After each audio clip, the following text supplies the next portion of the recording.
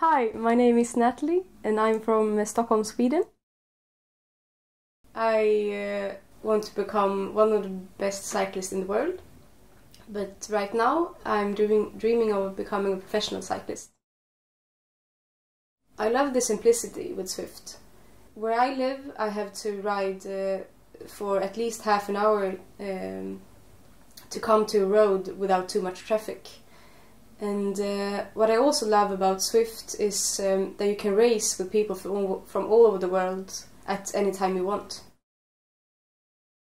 I was of course super happy, and I wanted to tell everybody. I had to wait until it was official, and the day before I won the age group overall at Ironman 70.3 Cascais, and I got 4th place, including the pro women.